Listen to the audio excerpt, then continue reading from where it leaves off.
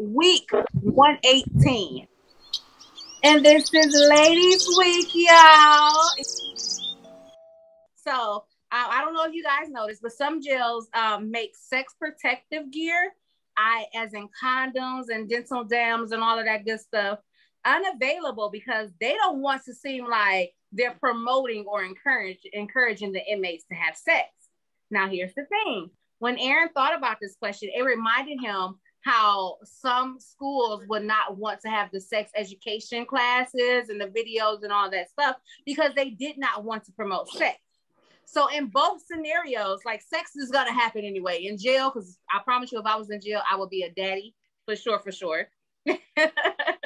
Fucking all the bitches in jail. But in both cases, whether in jail or whether in school, sex is inevitable. It's like Thanos. It's inevitable, you know? So like, you know, my question is like, you know, so what are your general thoughts on this topic? Like, what can be done to protect these like at-risk populations in jails and schools and stuff like that? So I was actually signed on to actually talk about this first, but I want to hear what Chrissy has to say first about this. Well, I was just having this. I have this discussion all the time with people. Like, sexual urges happen in the womb.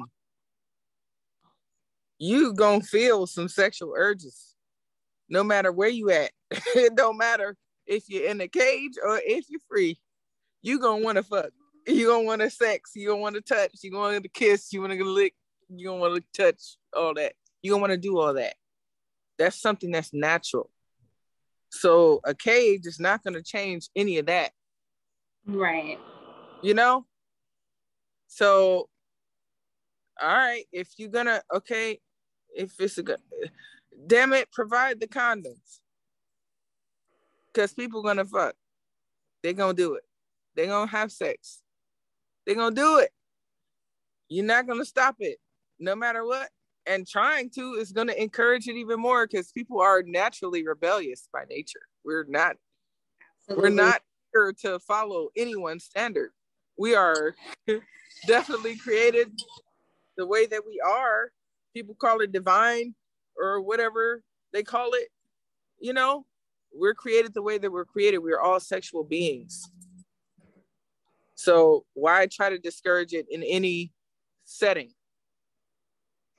If you're going to at least address it in a healthy manner. Provide condoms, provide contraception, provide, you know, education, you know, because people are going to have sex. If they're attracted to somebody in whatever setting they're in, they're going to have sex.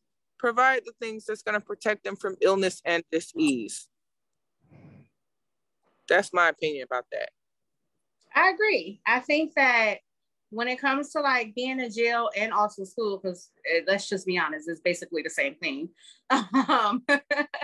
You know, a lot of the times, especially in women's prison and also in men's prison, like you don't have to worry about, you have to worry about like, you know, female fucking another female or male fucking another female, but a lot of DCOs be fucking the females in the female prisons as well. And I'm pretty sure they're not getting ready for the start of their shift like, oh, let me pack a condom right quick. You know what I'm saying? And then the female gets pregnant, she has a baby. It's just like this whole commotion for no reason, when if the aid is available, then I think that it should be given.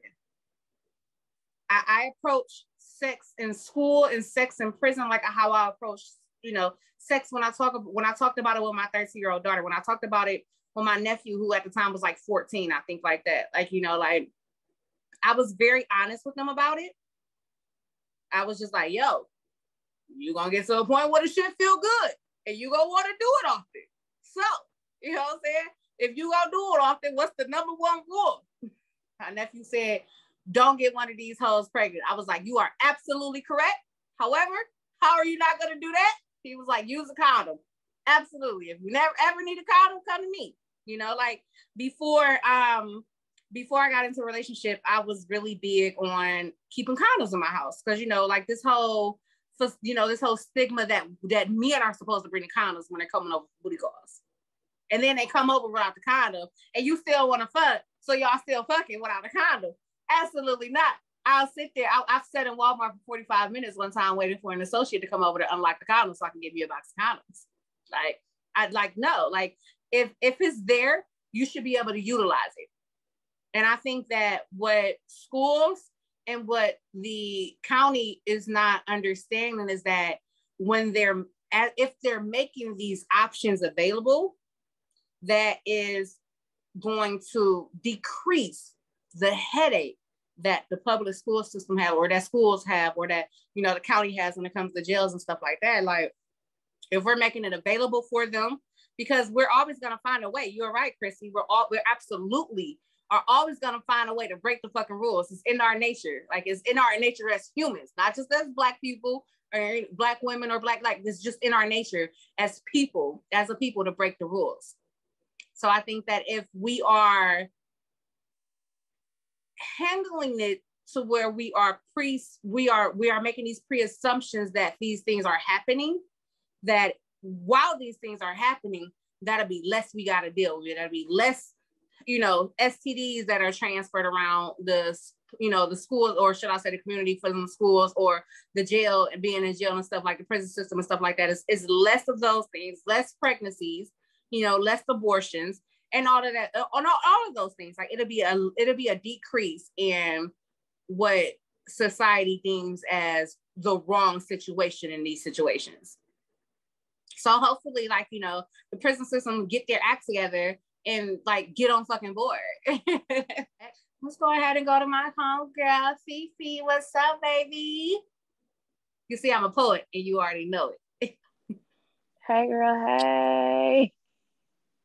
I feel like Chrissy took the words right out of my mouth, and I agree with her. Like, they should definitely supply these things. I mean, everybody's grown at the end of the day, so it's not even guaranteed that motherfuckers is going to use it. You know what I'm saying? Like, everybody's going to do what they want to do at the end of the day. If you want to, like you said, you forget it, that heat of that moment is brewing, you going to say, fuck that shit, pull out.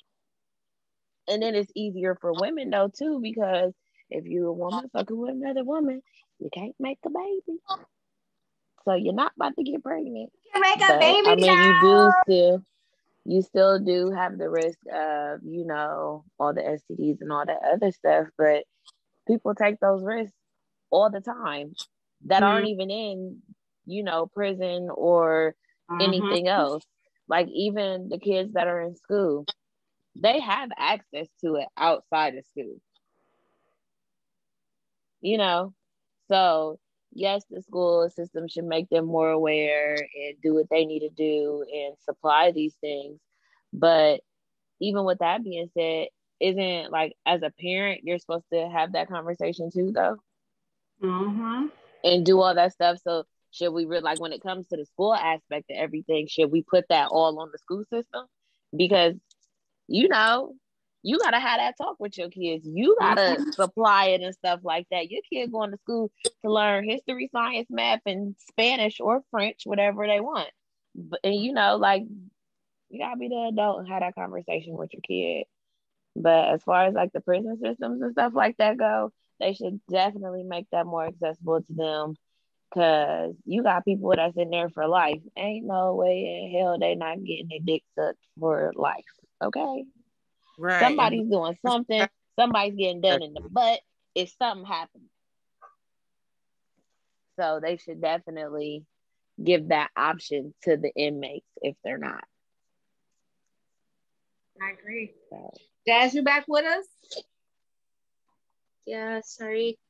No, you're good, girl. You know, we got your back. That's what ladies do, you know. So we're talking about the prison system and school systems not aiding and abetting. That's a funny way to put it. Sexual education in the school systems and the prison systems, like, you know, like contraceptives, like maybe birth control, or, you know, dental dam, or a little kind of, like, you know. So what do you think about that? Should they put it in the schools or not, or what should? Well, more so in the prisons. It's just that in school they don't talk about it as well. Oh, So should they talk about it or not, right? Or Yeah, should these things be available in prisons, like condoms? Like, because in an all women prison, it's an all woman, so they don't think that condoms should be available, but not knowing that the CEOs be fucking the prisoners. Yeah, yeah, it should. I think that's a good idea, so they can have it, and whenever they need to use it, they can use it. Yeah, should they be doing it in school as well? Because a lot of times, so the reason why they don't want to do it is because they don't want to promote or encourage these people to have sex. Yeah, I think they shouldn't do it I think if they're gonna do that, like how us and anyone like older or whatever in schools, if they're gonna do it, I think that kind of can be a new good thing that they should do. But I think they should only do it for people who are like middle and high school, because they're ages where they're getting bigger and they're aware.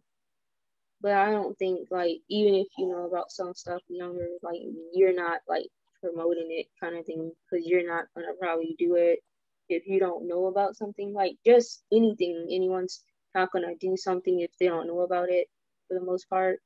But I think it should kind of be more promoted to, like, if any middle and high school, because you're like old enough, like older. You're probably like, smart enough for a lot of different things. Yeah. So when you say older, I want to propose this question because a lot of the people that I know, like they lost their virginity at 12. I'm like literally one of my only friends that stayed a virgin until I was 18 and graduated high school. You didn't know that about me? I went to college pregnant, boo. I got pregnant my first time having sex. I went to college pregnant. Really? But I know you went pregnant. I was just saying. I know it was the first time. Yeah, my first time. Yeah. So you don't think that it should be something that should be talked about well before high school? Because they're doing this in middle school, like middle school where I'm at in Cleveland. I went to Collinwood Middle School. It doesn't exist anymore. But I went to Collinwood Middle School. It was lit in Collinwood Middle School. A lot of people was doing there's a party that my sister was an attendee to that I've heard so many rumors about the nasty shit that it went down. She still has to this day, and I'm 32 and she's 34, has never told me about this fucking party. Never told me the details about this party or anything like that.